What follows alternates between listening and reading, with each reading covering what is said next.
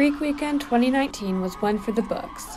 Fraternities and sororities participated in a series of games and competitions for the title of Greek Week champion.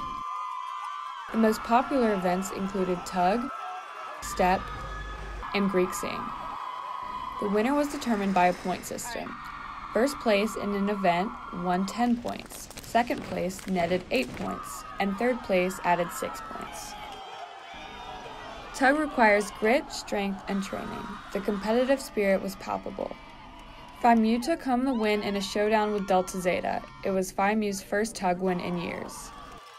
For the fraternities, Kappa Alpha Order managed to pull out a win against Pi Kappa Phi, who came in second. For Greek God and Goddess, sorority and fraternity members were nominated to represent their organizations and take part in a parade at Centennial. Congratulations to Emily Lowe from Delta Zeta for winning the Greek Goddess title and Will Steinman from Alpha Tau Omega for Greek God.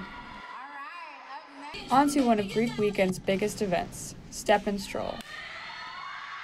Teams from each sorority and fraternity prepared step routines and competed against one another for the title. Last year's winner, Zeta Tau Alpha, managed to prevail again. Alpha Tau Omega had an easy time winning the individual step competition. No other fraternity competed in this category. In the overall competition, Zeta Tau Alpha secured the Greek Week title for the third year in a row. With a 26-point lead, Alpha Tau Omega continued their domination as well, taking the men's title for a fourth year in a row.